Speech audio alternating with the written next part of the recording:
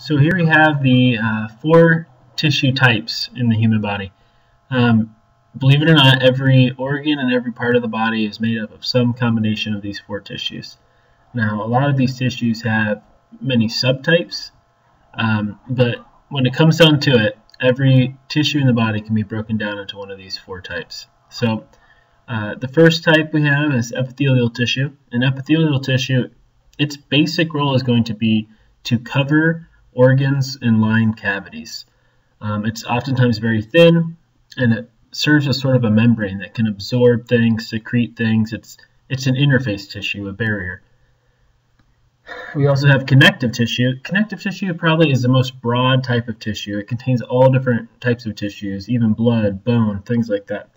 But in general, maybe perhaps with the exception of blood, but I guess it supports in a different way. But in general, connective tissue is a structural tissue that supports the body. So bones support the body, tendons, ligaments support the body, reticular tissue helps support different vessels and arteries. So connective tissue in general is a very supportive tissue. It even supports the epithelial tissue, which we'll talk about on this next slide. Third type of tissue, muscle tissue. That's pretty obvious what muscle tissue does. It moves things. That can be smooth muscle in the intestine that moves our food along. That can be our skeletal muscles, which literally move us, move our arms, legs, or a cardiac muscle that contracts and moves our blood. Lastly, we have nervous tissue. There aren't many subtypes of nervous tissue, or any. There's actual nerve cells and then supportive tissues, but nerve tissue, its responsibility is to control a lot of the other tissues. It innervates glands, which are epithelial tissues. It innervates muscle tissues to control how we move, when we move, to coordinate movement, and it is responsible for our higher brain functions. So let's talk about epithelial tissue first. Like I was saying before, it covers structures and lines organs. Sorry, I said that the wrong way. It covers structures and organs and lines cavities. It forms something called pleura, which we'll talk about later, but basically pleura covers organs, specifically visceral pleura covers organs, and parietal pleura covers the walls, the cavities. We'll talk about that later though. Right now, just want you to know that there's two types of epithelium. There's covering and lining epithelium, which we've been talking about, but there's also glandular epithelium. So all of the glands in our body are made up of epithelial tissue, and these glands can either be one cell or multiple cells. But again, we'll talk about that later when we get to glands. The epithelial tissue functions as an interface tissue. I mentioned this earlier. Its function is to be an interface or a barrier between the body and outside of the body. And as an interface tissue, it can serve to protect the body, like our skin protects our body. It can function to absorb things like the lining of our digestive system or our alveoli in our lungs. It can serve to filter things like in our kidneys. Excrete things, well, we already mentioned how epithelial tissue composes glands, so they're going to excrete and secrete substances. And also, I spelled sensory wrong here, forgive me, but also serves sensory roles in the skin. So epithelial tissue does many things, very broad, but in all of its functions, it's really an interface tissue. It's an interface between the body and the outside of the body. Okay, this is important here. Let's talk about some special characteristics of epithelial tissue. This first one here, polarity. Don't let that confuse you. We talked a lot about polarity last week in cells, and we described it as being a cell or a membrane or even a molecule as having electrical poles. So one side was positive, one side was negative, so it had poles on it. It had a charge gradient across the structure. This is different. We're not talking about electrical gradients here. We're just talking about the actual structure of the cells in epithelial tissue. So the cells in epithelial tissue have an apical side or a free side, and then this picture, that's the top with all the microvilli and cilia. That is exposed to to the outside of the body or to the inside of some cavity like the stomach or the intestine. And then we have the basal part of the cell, the basal region, which is the bottom part of the cell that's anchored to a basement membrane, to a basal lamina, which we'll talk about in a second. So because of this, the cell is said to have an apical basal polarity, meaning that the cell has regions. It has an apical free exposed region and a basal anchoring bottom part of the cell, bottom region.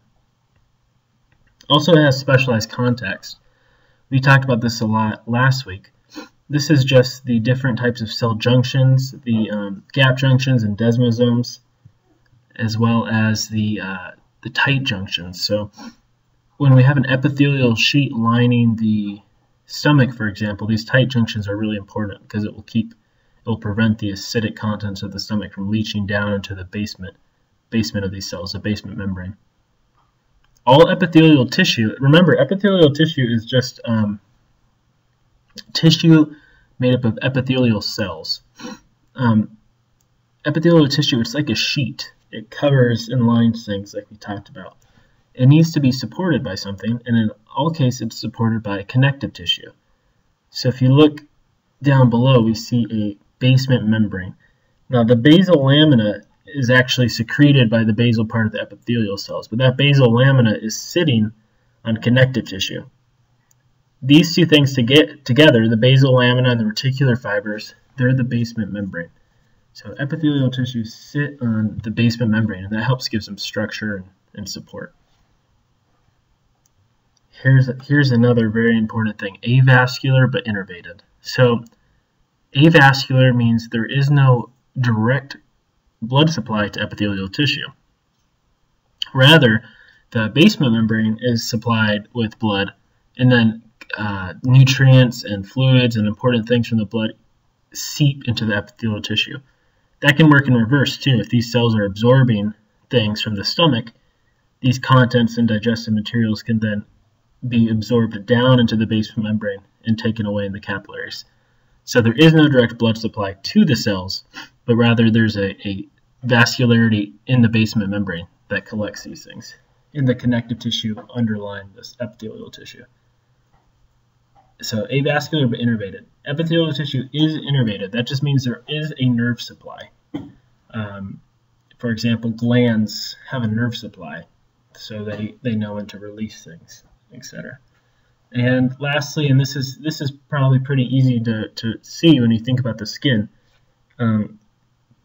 epithelial tissue has a regenerative capacity. So if anything happens to these specialized contacts or this apical basal polarity or damage is done to the cell, as long as there is adequate nutrition from the underlying blood supply in the connective tissue, epithelial tissues can regenerate and will continue to divide. All right, so there's some different types of epithelia. So far, what we know about epithelia is that, sorry, my dog's in the background. All we know about epithelia is that it is this covering, lining sheet of tissue. It's thin tissue that lines and covers things and acts as an interface tissue between the inside of the body and the outside. Or remember, the outside of the body can also be considered things like within the stomach and within the intestine, because these are hollow organs that are continuous with the outside of the body.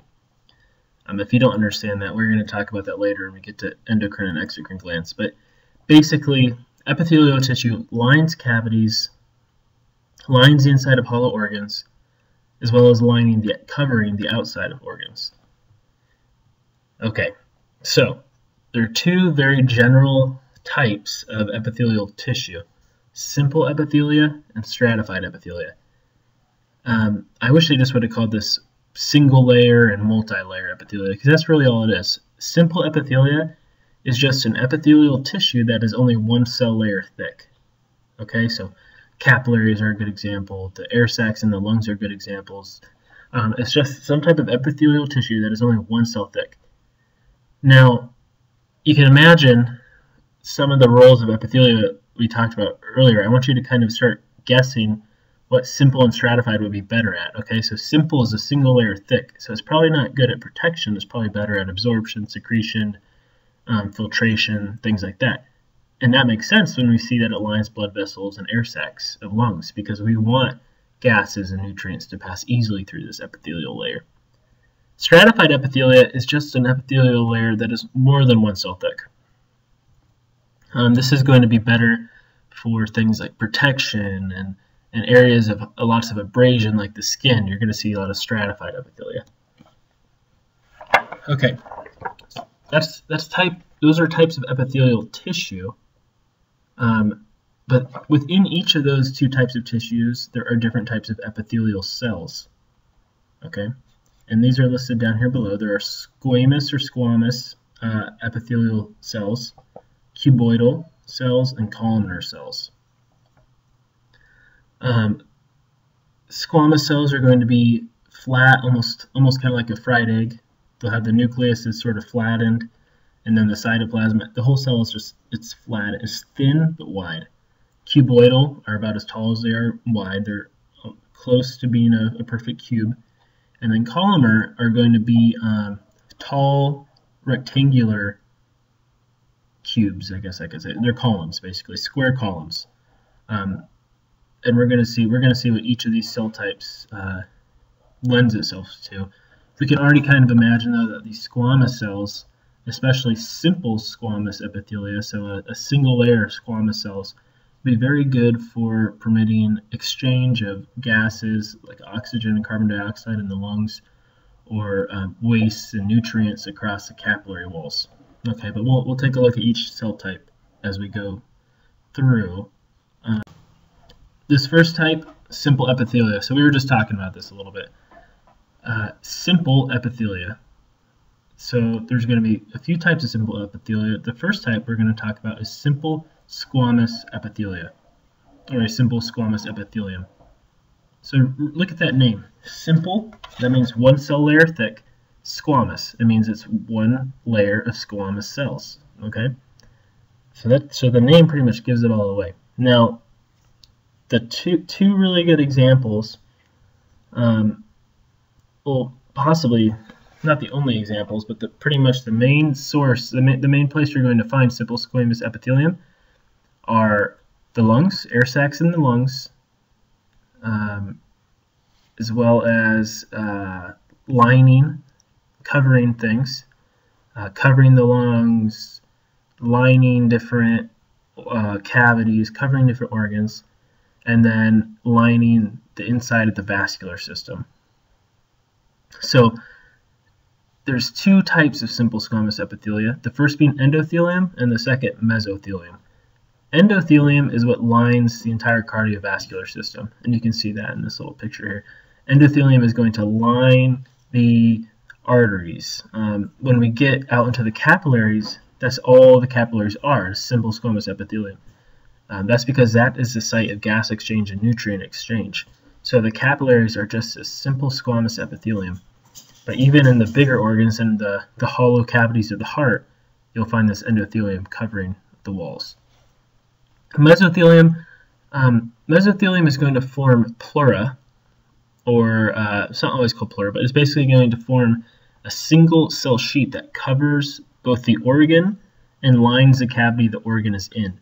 This provides just a smooth, frictionless environment for organs to move around without getting damaged or creating friction. So the pleura that covers, or the mesothelium that covers the organ, is called the visceral pleura, or visceral mesothelium. The pleura that lines the cavity, that lines the thoracic cavity, or that lines the abdominal cavity, is called the parietal pleura. And this tissue, this mesothelium, has different names in different regions, and we'll talk about that more in lab. Okay, so we talked about simple squamous epithelium. That's going to be really good, like I was saying, for filtration, absorption, transfer of nutrients across the membrane. Simple cuboidal epithelium is like simple squamous because it's one cell layer thick. The only difference being that it's made up of cuboidal cells instead of squamous cells. This tissue is also good for secretion and absorption because it's a single cell layer thick. Things can move across it easily. It's just slightly stronger and a little bit more structurally sound than the simple squamous epithelium. We're going to find this in the kidney tubules, where a lot of absorption and filtration occurs through a process we'll learn about later when we get to the urinary system. But it's also going to line ducts of glands. So simple cuboidal epithelium. Sorry, not sure what I did. I was trying to figure out the laser pointer, but anyways, so these cells are also going to be really good for absorption and secretion because it's a single cell layer. It's a simple epithelium, a simple columnar epithelium. This is going to have two modifications from the previous simple epithelial tissues that we talked about, simple squamous and simple cuboidal. The difference is that there are microvilli. Okay, so if you look at the lumen of the intestine, where it says lumen of intestine, where digesting food would be, and you see this, the top of the cells, it's almost like kind of fuzzy. And then it's even labeled. It says free surface with microvilli forming brush border. So this fuzzy area is called a brush border because there's all these little microvilli. This really increases the surface area of the cells, allowing them to absorb more nutrients. Simple columnar epithelia also has tubular glands called goblet cells and other types of glands, which we'll talk about later, but that's what you see here labeled with goblet cell. That's going to release acidic mucus into the food, digesting food to help break it down so these other simple columnar cells can absorb these nutrients through their microvilli. There is a ciliated type. So there is a type of simple columnar epithelium that's ciliated, meaning instead of little microvilli, it has these longer motile cilia which can move and beat and move things across their brush border. It's not called a brush border, but in the ciliated type. This is going to line small bronchi, so in the lungs. So these cilia can move the mucus up and out of the respiratory system, and you cough it up. So I'm trying to think if there's anything else. Just simple columnar epithelium, remember, it's a single layer of columnar cells. Okay, it's still simple even though it's a tall, thicker membrane because it's just one layer of cells. Okay, this next type is sort of interesting. So this looks a lot like the previous type. It looks a lot like the simple columnar cells, but it looks stratified. It looks like there's a few layers. And it looks that way because I see nuclei at different levels. I see nuclei all over the place. Well, this is pseudo-stratified columnar epithelium. And notice it's still on a simple epithelia slide. So it still is simple epithelium. It is not stratified, meaning multiple layers. It's one layer of cells. It looks stratified because while all of the cells are sitting on the basement membrane, they don't all reach the surface. Okay? So in lecture, when I'll show you a diagram where you can really see this. This picture is hard to tell. But a lot of these cells resting on the basement membrane, well, they're all resting on the basement membrane, but a lot of them don't make it to the free apical surface. They're sort of triangular.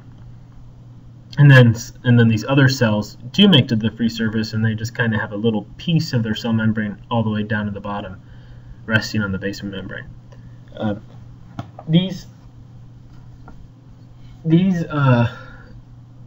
Sorry, what am I trying to say?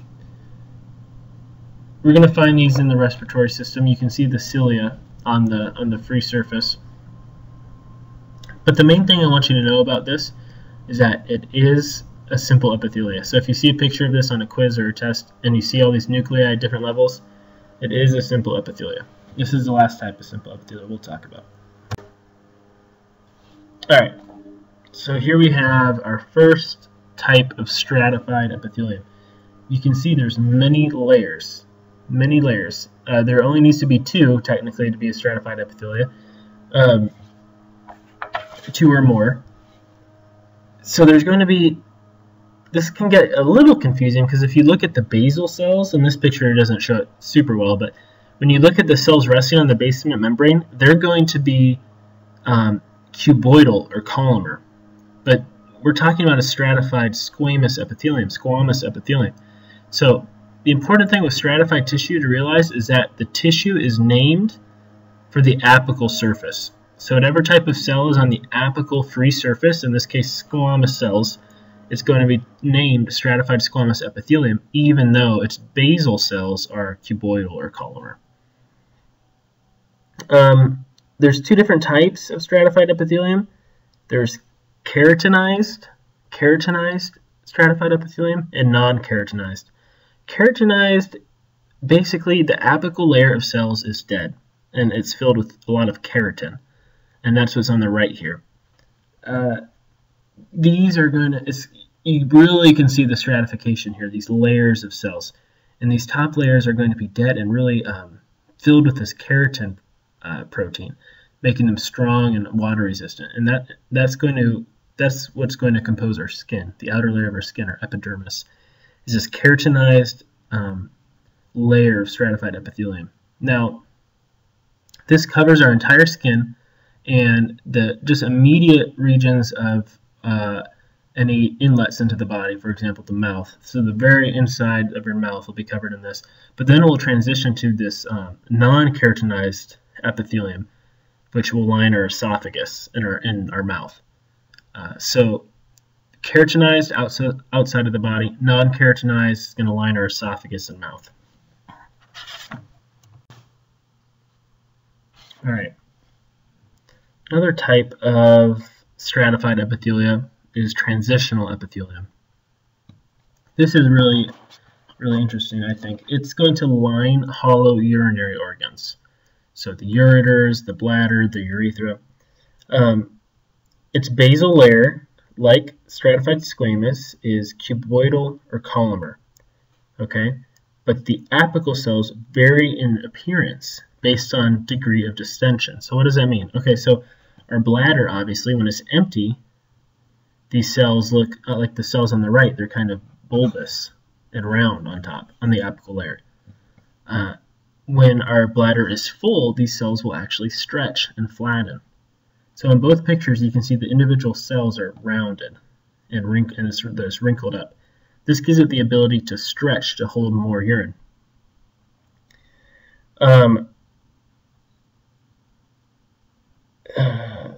Oh, sorry, and here's the other thing. So right in these pictures, when it's not being stretched, it's about 6 cell layers thick. When it is stretched, it actually decreases the number of layers to give more volume. So it goes from about 6 layers to 3 layers when it stretches out to allow it to stretch quite a bit. So that's it for stratified epithelia. You might have noticed we didn't talk about stratified columnar or stratified cuboidal. They do exist, they're just very rare. And so rare that your book doesn't even have any pictures or talk about them. So in recap, we've talked about 3 different types of simple epithelia: simple squamous or squamous. I haven't decided what I like better. Simple squamous epithelia, simple cuboidal epithelia, simple columnar epithelia. And then we talked about stratified epithelia, only 2 types. We talked about stratified squamous epithelia, which makes up our skin and our esophagus and our mouth. It's many layers of squamous cells, so that's going to serve to protect and cushion and serve as a barrier to the external environment. And then we talked about transitional epithelia, which is this weird kind of tissue made up of, at the bottom, cuboidal or columnar cells, and then the cells on top are these kind of bulbous, weird cells, and it's about 6 cell layers thick. This allows it to stretch, and that's really important in an organ like our bladder that needs to stretch to hold more volume. Okay, so those are the different types of epithelial sheets, different epithelial tissues. Now that we're still talking about epithelial tissue, but we're going to be talking about glandular epithelial tissue. So there's 2 types of glands, or there's several types, but there's 2 general categories of glands: endocrine glands and exocrine glands. Endocrine glands are going to be ductless. They don't have a duct, and the reason is because they release their contents directly into the blood. So they don't need a duct. And exocrine glands, on the other hand, are going to have a duct. So the sweat glands, the oil glands in our skin, they're going to have a duct to the external surface of our skin, a pore, some way to release their contents out of the body. So the islet cells of the pancreas, which reduce insulin into the blood, are going to be an endocrine gland. The sebaceous oil glands of the skin and the sweat glands of the skin are going to be exocrine glands. So what would say a goblet cell in your intestine be, or in your stomach? Well, most people would say endocrine glands because they're releasing their contents into the body. But an important thing to remember is that technically our intestinal system, the lumen, the hollow insides of our intestinal system, really aren't inside of our body. I mean, they are technically within our body, but it's like a tunnel going through a mountain. Both ends of the tunnel are exposed to the outside environment. So really, you're still outside of the body. So when glands release things into the stomach, they need to travel through a duct before they can do that, versus just releasing it into the bloodstream like an endocrine gland. Okay, so enough about that. Let's just talk about glands in general. So glands are either a single cell or a multicellular gland which release its contents. They secrete a product. I said there's endocrine glands and exocrine glands. Again, endocrine glands are ductless and they produce hormones, and they can be unicellular or multicellular. They can be single cell glands or multicell glands. All right.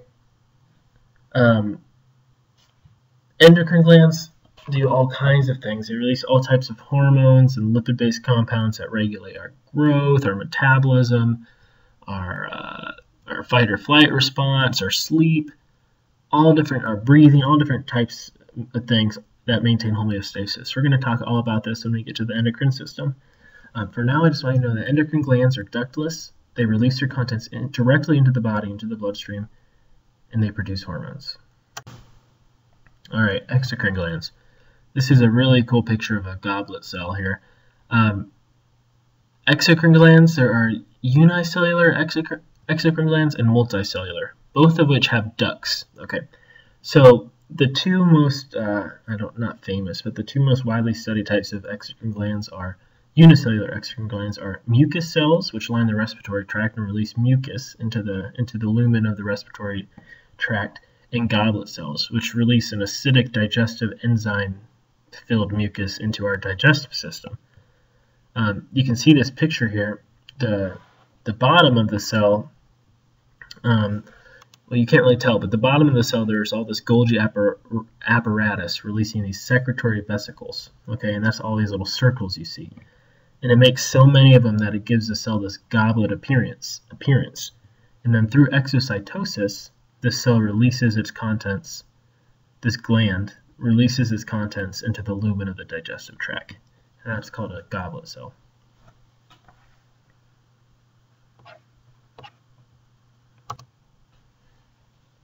I can't remember what I said earlier. I might have spoke too soon, but these single cell glands, they don't have a duct. They just release directly outside of their plasma out of their plasma membrane into the lumen. So yeah, unicellular exocrine glands will not have a duct. They're just single cells that release their contents from their plasma membrane, like this goblet cell is doing in this picture. Okay, so here we have multicellular exocrine glands. So these will be composed of several cells and will have a duct. They're going to have a duct and a secretory unit. So they're going to have many cells that secrete product, and then they're going to have a duct that funnels this product to its desired destination. There's two, I don't know if the picture in your book does a little bit better job. I'll show it in lecture, but there's two very basic types of multicellular exocrine glands, simple and compound. So simple is going to have one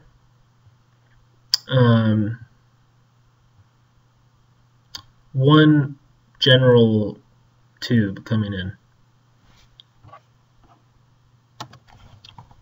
Sorry, that was a terrible way of saying that. Simple glands are just going to have one unbranched duct. Okay. Compound glands, on the other hand, are going to have a branched duct. So they'll have a duct that comes in and gives off many branches, several branches. They can also be categorized not only by their ducts, but by their secretory units. So they can be acinar or tubular, or another way of saying this is they can be alveolar or tubular. That's just referring to the shape of their secretory unit. So if we look at, in this picture, if we look at B, we have a simple, meaning an unbranched duct, tubular gland. So the secretory unit is tubular. If we look at E, on the other hand, we have a simple acinar, or simple, another way you can say it is a simple alveolar gland. The secretory unit is bulbous, alveolar. On the bottom, we have compound glands, and we can see that the ducts are highly branched, and then they can be broken down into compound acinar, or compound alveolar, or tubular, They can also be both. You can also have a compound tubulo-acinar, or the book will say a compound tubulo-alveolar, meaning that some of the secretory units are tubular and some of them are alveolar. Okay, epithelial is done. Now we're getting into connective. Connective tissue, its primary function is to support. It supports other tissues, organs, things like that. It is the most abundant tissue in the body. Connective tissue, there are four types. Actually, before I get into that, let me talk about the common characteristics of connective tissue. They all have a mesenchymal origin. This is referring to where in the early embryo, the early developing fetus, does this tissue arise from. It arises from the mesenchyme. And that's one of the reasons why these tissues, some of these tissues which may not seem like connective tissue, like blood, for example, are included as connective tissue because they all originated from the mesenchyme. Connective tissue is going to have varying vascularity. Things like ligaments have almost no vascularity, but other connective tissue has tons of vascularity, and some connective tissue is actually blood. So vascularity is something that we can't really use to categorize connective tissue with because it's highly variable. Here's probably the biggest difference that all connective tissue has in common. Epithelial tissue, all the tissues we've talked about so far have had cells as their primary unit. The tissue is mostly made up of cells. Connective tissue, on the other hand, has an extracellular matrix that the cells are really responsible for maintaining. So this matrix is the main component, and we'll talk about matrix here in the next slide. Oh, sorry, before I get into this, I just want to say that there are four types of connective tissue, four general types of connective tissue, which each have subtypes. The first type is connective tissue proper, which we'll get to later. The second type is cartilage. The third type is bone or osseous connective tissue. The fourth type is blood. Okay, so let's look at the structural elements of connective tissue. Again, there is this thing called an extracellular matrix in connective tissue, and that's composed of fibers, collagen fibers, elastin fibers, reticular fibers. This is going to give connective tissue structure. And it's also composed of ground substance, which is largely just proteins and water. Things called GAGs and other types of complex proteins produce this viscous molasses-like matrix, which has all these different fibers running through it, giving it support and structure. So it makes sense then why connective tissue is a stronger, more supportive tissue, because all these cells are basically swimming around in this cement with rebar-like structure, the fibers acting as rebar and the ground substance acting as cement. And this ground substance and extracellular matrix is what really varies in different types of connective tissue, like blood, for example, which does have an extracellular matrix. It has plasma and serum and fibrin and different proteins floating around, and then blood cells as the cells within the matrix, versus a ligament or a tendon, which is going to have tons of collagen fibers to give it strength and support, which makes it very, very different than blood. So variance and differences in this extracellular matrix can have a huge impact on the type of tissue and the properties of that tissue. All connective tissue is going to have cells, right? So these cells are going to be maintaining the extracellular matrix and serving other functions. First type of cells are fat cells. So fat tissue or adipose tissue is a type of connective tissue. Then we have white blood cells, and these white blood cells are going to roam around the connective tissues. Remember, the connective tissues in a lot of times acts as a barrier underneath the epithelial tissue. So we want to have lots of white blood cells there to prevent anything from getting through, any types of bacteria or viruses. And there's all types of white blood cells: neutrophils, eosinophils, basophils, lymphocytes, different types of things. And then there's going to be mast cells, which mediate inflammation. They release compounds like histamines and heparin to mediate inflammation. So if there is some type of injury or infection, they can basically inflame the area to bring in more blood, more nutrients, more white blood cells, things like that. So connective tissue, again, being the most widespread tissue, is oftentimes in a good spot to support inflammation and some type of immune response. There's also macrophages. These swim around inside the extracellular matrix looking for bacteria, looking for things to eat, and to protect the body from invaders. Okay, so specifically here now we're talking about the fibers in the extracellular matrix. Three types. Collagen fibers, these are very strong fibers with very little give. Okay, these aren't going to stretch a lot. We also have elastic fibers, which will stretch and will rebound. So they can be stretched, but once that tension is released, it will snap back into place. Then we have reticular fibers. These fibers are going to form complex webs that will hold things in place, especially in reticular tissue and different types of tissues that hold blood vessels and things. We'll talk about these fibers more in their specific tissue types. Okay, I'm not going to spend a lot of time on this, but I just wanted to show you how the different connective tissues will have different primary cells. So connective tissue proper, which there's several types of, its primary tissue cell will be fibroblasts, and these produce the fibers. So connective tissue proper is going to be a highly structural tissue because it's going to have all these fibers and fibroblasts, which are cells that produce and maintain fibers. Cartilage will have chondroblasts, or chondrocytes, which are cartilage cells. They help produce the extracellular matrix and maintain it. Bone tissue will have osteoblasts and osteocytes.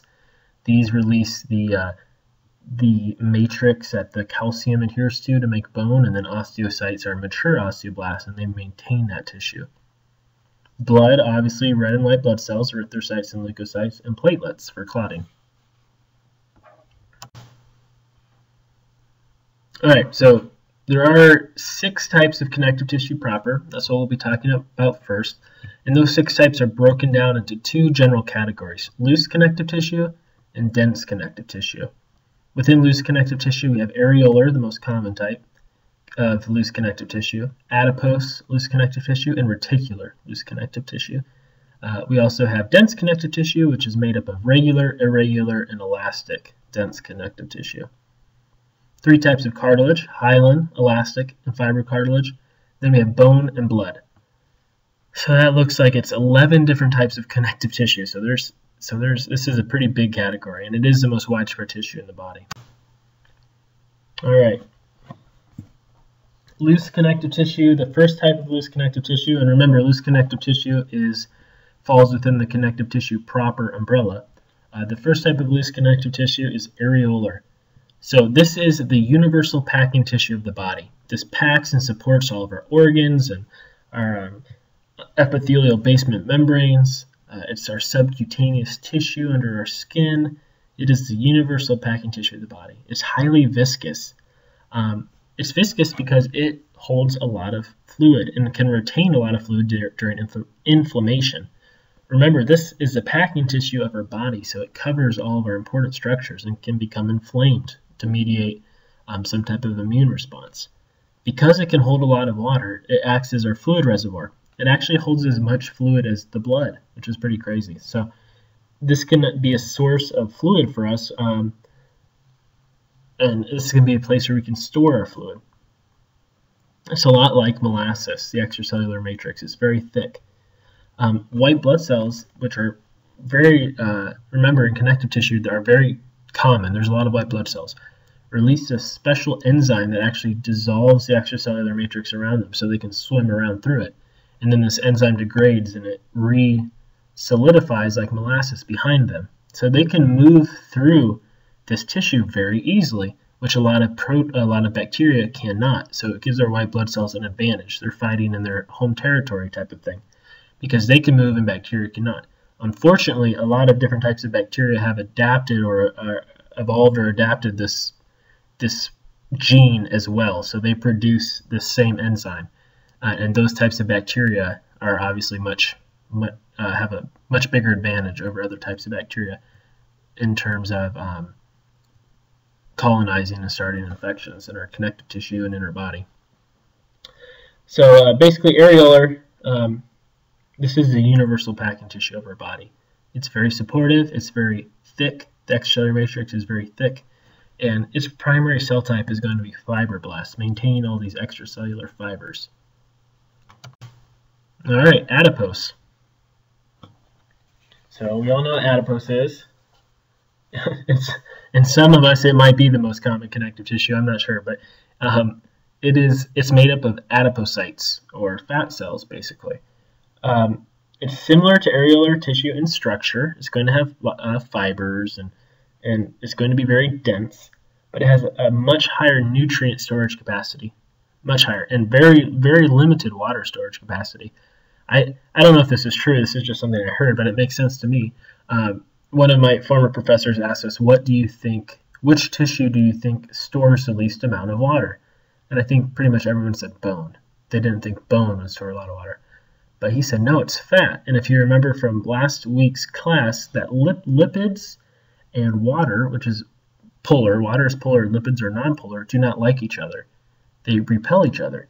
So it makes sense that fat tissue and fat cells would have the least amount of water. Anyway, so they have a high nutrient storage capacity. Makes sense, right? Because fat cells are filled with lipids. They're filled with this big droplet of lipids, which is almost pure triglyceride. Adipocytes, or fat cells, make up about 90% of the tissue's mass. So huge amount of fat cells and fat tissue, because really it's not functioning to support something, it's just functioning to store nutrients. We'll talk about white versus brown. It's on page 130. Basically, brown adipose is responsible for producing heat before we really develop different ways to regulate our internal temperature as babies. It produces heat, and white is just a nutrient storage system. Fat is also going to serve as an insulator. Heat doesn't transmit through it very well, so it will help to insulate our bodies, and it serves as a cushion. It can serve as a cushion. It's around a lot of our organs, but primarily it's just an energy storage reservoir.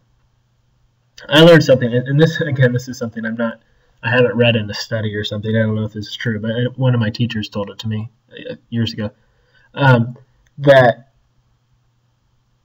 the number of fat cells you have when you're born is the number of fat cells you have for the rest of your life. So these cells can get really big. They can stretch and contain more and more and more fat. So when we gain weight, we're not actually gaining new fat cells, they're just getting bigger until a certain point. At a certain point, they can start to divide. But we can't ever lose fat cells. This is what I was told. I don't know. So the point of this, it was a nutrition class. The point of this was that when you're in the womb, basically, the diet that your mother has actually will play a role in your likelihood of being obese as an adult. Because if you're born with a lot of fat cells, if your mom eats a lot of unhealthy fatty foods and you're born with a lot of fat cells, you can't ever get rid of those fat cells. You can just shrink them. So when I found that out, I got mad at my mom. I had to give her a call. But anyway, so I thought that was interesting. But adipose tissue, Mostly, it's 90% fat cells by mass. It is a nutrient storage system, and it is a part of loose connective tissue, and it falls within the connective tissue proper family. Reticular connective tissue. Okay, reticular connective tissue, lots of reticular fibers. It also resembles areolar tissue, but it has only reticular fibers, no collagen or elastin fibers. It also has fibroblasts, like all connective tissue proper, but they're called reticular cells. This is not a super common type of tissue. Remember, reticular fibers are in almost all connective tissue, but reticular tissue is not very common. It forms an internal framework that supports and surrounds the lymph nodes, the spleen, and bone marrow. So these reticular fibers are this spiderwebby type of thing that support all these small little tiny vessels of our lymph system and of our spleen and our bone marrow. So that was it for loose connective tissue. So we have three types: areolar, adipose, and reticular. Now we're moving on to dense connective tissue. The first type being dense regular connective tissue. Here's a big difference from dense to loose. Remember we said that the big difference between connective tissue and epithelial tissue is that epithelial tissue is primarily made of cells, and connective tissue is primarily made of extracellular matrix. Well, the loose connective tissue is primarily matrix, but the difference is that there aren't a lot of fiber. I mean, there are fibers, but compared to dense connective tissue, there aren't a lot of fibers. The extracellular matrix of dense connective tissue is almost all fibers. And in this particular type, dense regular connective tissue, these fibers are collagen fibers. Now, what's really unique and what gives this type of tissue its properties are that these collagen fibers are running in parallel. They're running along the line of pull. This type of tissue makes up tendons. So it makes sense that it makes up tendons because it has bundles of collagen fibers running along parallel to each other along the line of pull. So it gives them a ton of tensile strength. So again, mostly fibers, but they do have some fibroblasts, but mostly fibers. It forms tendons. Dense connective tissue forms tendons, and it also forms ligaments, except ligaments have some more elastic tissue in them. So there's a little bit of slack in these collagen fibers. So once that slack is taken up, that's it. It's not going to stretch like elastic tissue. It's very strong. It has a lot of tensile strength, which is why it forms our tendons. It is poorly vascularized, however, so injuries here take a long time to heal.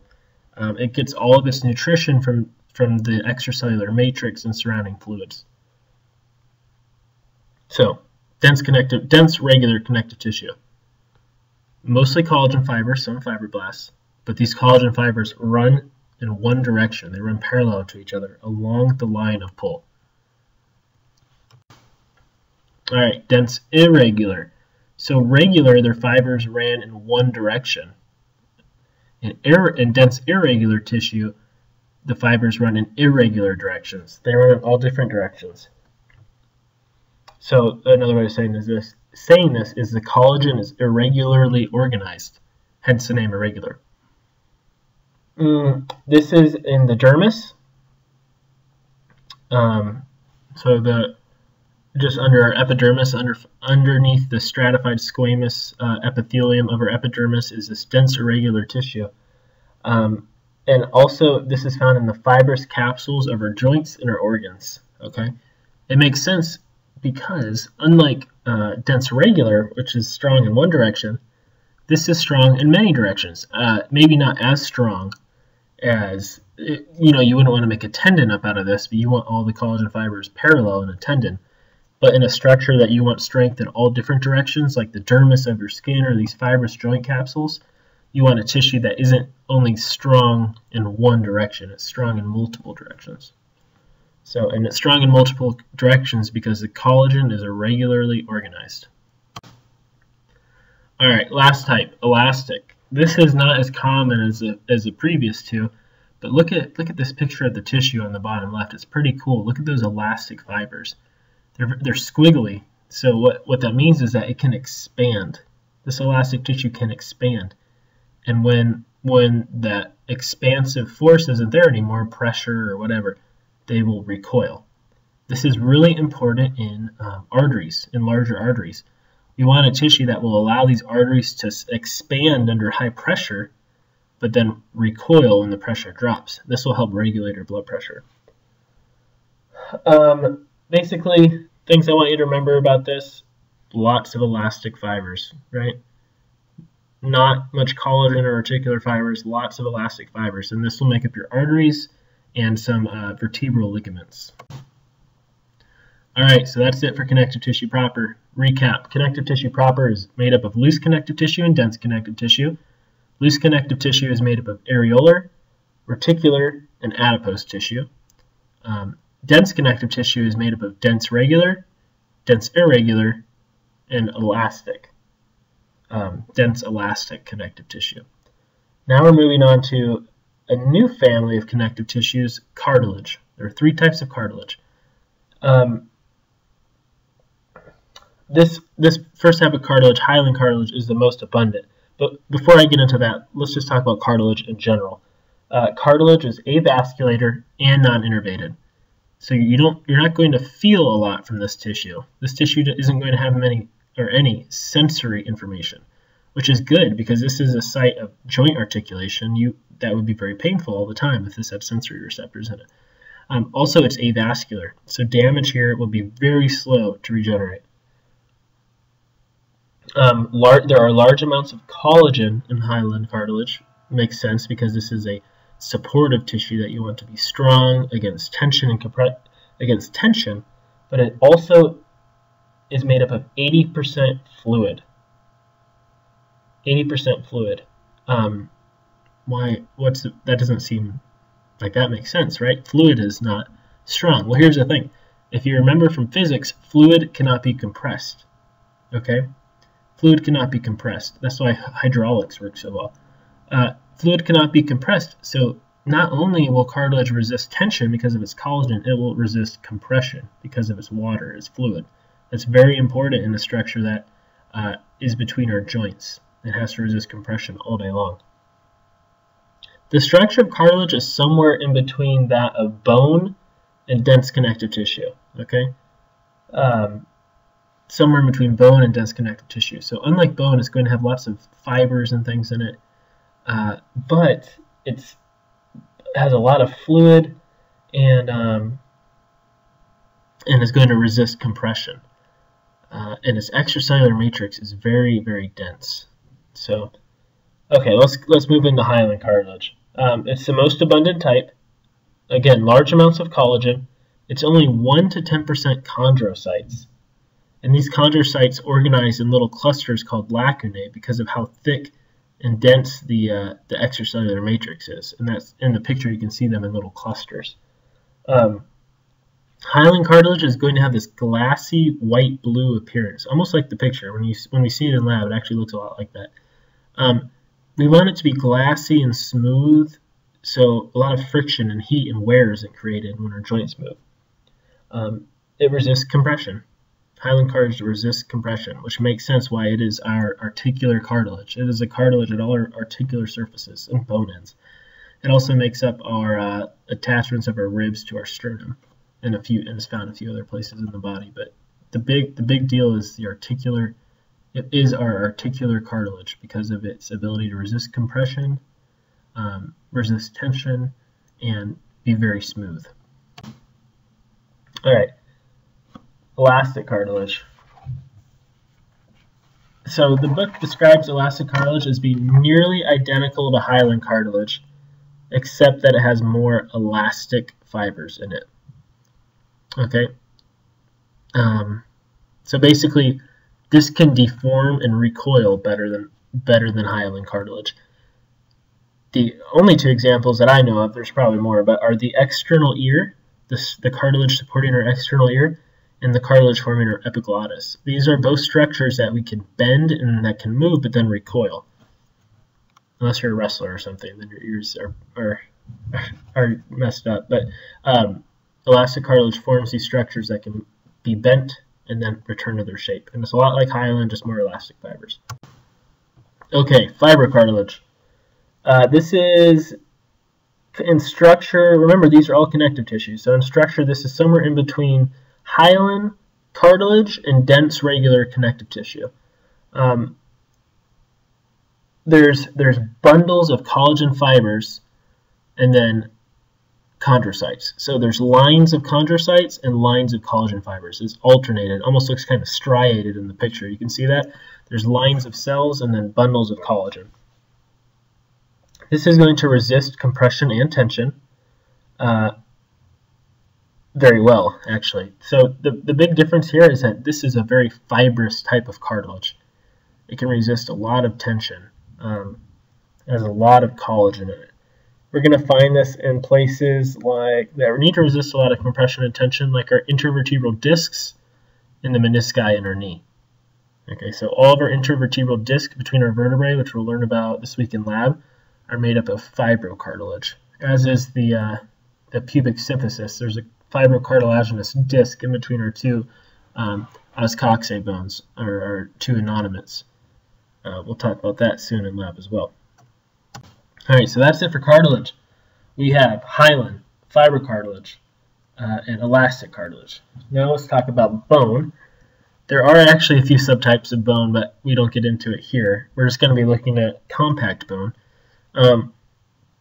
Compact bone, it's support, or bone in general, or skeleton in general, supports our body, protects our body. Our ribs protect our organs, for example. And probably most importantly, it serves as attachments for muscles. So it gives our body a way to move. Our muscles attach to our bones, and then our muscles move our bones around. Another huge, actually maybe even more important part of bones, or function of bones that we don't think about often, is as a mineral reservoir. So calcium, for example, is very important in muscle and heart and nerve function. So if we're low on calcium, all the body has to do is release some parathyroid hormone and osteoclasts break down calcium from our bones and release it into the blood. If we're bringing in a surplus of calcium, it will be deposited in our bones for later use. It's very the extracellular matrix is very similar to cartilage, except that calcium has been deposited. Calcium salts are deposited on the matrix. So the fibers and extracellular matrix is like a rebar network, and then calcium is laid down like cement, making it very strong, resist compression and tension. The fibers resist the tension, and the bone salts resist the compression, just like concrete. It is highly vascular. So you wouldn't think of bone as being highly vascular, but it is. Bone will heal quickly. It's highly vascular. Blood is made in the bone marrow, so this gives it a way out of the bone, as well as if we need to pick up calcium from our bones, it's easy to do because they're highly vascular. Their bone itself isn't highly innervated, but the periosteum, what surrounds our bones, is very, very highly innervated and very sensitive. So any break or tear in the periosteum or break in a bone is very, very painful. Bone also stores fat and produces blood cells. It's made up of the cells within bone tissue are osteocytes and osteoblasts. And the functional unit of bone is the osteon. I'm not going to talk about that on here. Maybe I'll talk about it a little in class, but we have a whole chapter on bone, so I'll wait till then. All right, blood. So it doesn't really seem like a connective tissue, but I mean it does connect all the different parts of our body. It gives a transport system to move nutrients, move waste, move gases. It is composed of, just like all connective tissue, cells and extracellular matrix.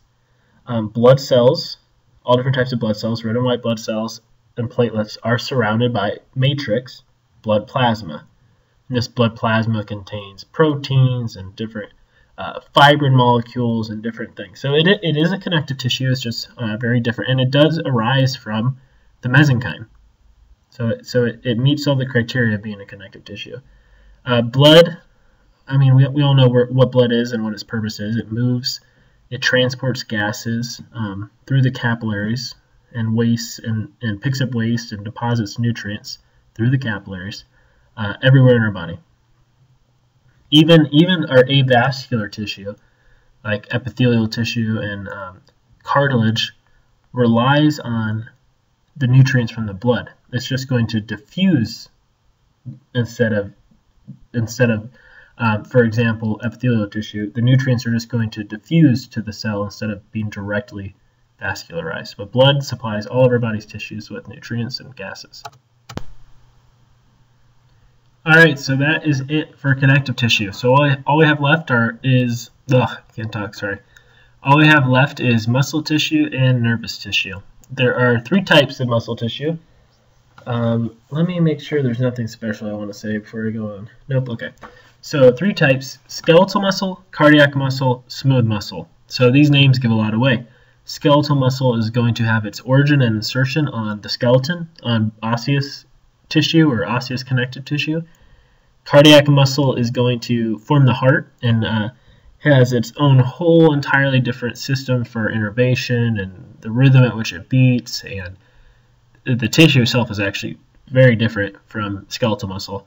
And then we have smooth muscle, which gets its name from its lack of striation. If you look at skeletal muscle and cardiac muscle, there's this striation that comes from the actin and myosin bands in the sarcomere, which we'll learn about again in the muscle chapter. Smooth muscle doesn't have that, so it looks smooth. So cardiac muscle, again, we'll find in the heart. Smooth muscle we'll find in all of our hollow organs and other parts of the body, like our stomach and intestines. Just some basic differences I'd like you guys to know. Skeletal muscle is under our conscious control. It's innervated by the motor component of our somatic nervous system. It's striated because of this actin-myosin cross-bridging at the sarcomere level, and it is multinucleate. Each muscle cell has many nuclei, and that's necessary because some muscle cells are a couple feet long. They form these long fibers, thousands of them come together and are bound by connective tissue together in fascicles, and they are under conscious control and can contract. There's some other stuff I want to talk about in lecture, but maybe we'll get to it, we'll see. Cardiac muscle, on the other hand, is not under our conscious control, and it is uninucleate. So each cell has one nucleus. That's the big difference between skeletal and cardiac muscle. Also, it has these special gap junctions called intercalated discs, which means that the muscles are not electrically separated. So when an action potential or an impulse is developed, it's going to spread throughout the tissue. This is different than skeletal muscle. So here, think about this for a second. Say I'm holding a 5-pound weight in my hand with my elbow flexed to 90 degrees. So it's like I'm doing a bicep curl and I stopped halfway. Actually, say it's a 1-pound weight, for example. Muscle tissue contracts in sort of an all or none type of fashion. So in order to hold a 1-pound weight in my hand versus a 20-pound weight in my hand, I won't really be adjusting how hard my muscle is contracting. I'll be adjusting how many muscle fibers are contracting. So when I'm holding a 1-pound weight, maybe 1,000 muscle fibers are contracting. When I'm holding a 10-pound weight, maybe 3,000 muscle fibers are contracting. I have no idea if those numbers are way off, but I'm just saying there's going to be a difference in the amount of muscles contracting. These are called motor units. All right. This can happen because my skeletal muscle fibers are electrically separated from each other. Okay. So I can contract some, but not others. In the heart, that can't happen because they are electrically connected through these intercalated discs or gap junctions. All right, so that's another big difference. Smooth muscle is completely different from the other two. It doesn't have sarcomeres as its functional unit. It uses this interesting sort of actin-myosin like spider web around the cell. It's pretty interesting. We'll talk about that later when we get to the muscle chapter, though.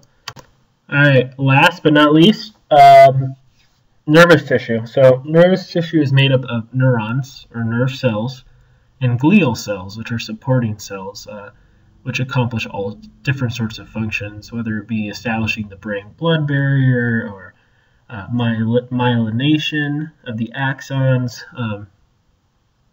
and they just serve in a supporting role.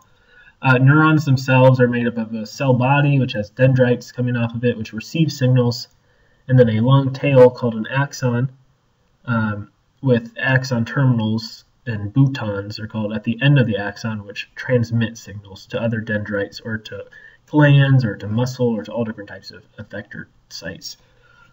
Nervous tissue, this is where all of our higher level brain functions occur. This is where all of our thought processes occur, all of our functions that control homeostasis originate here.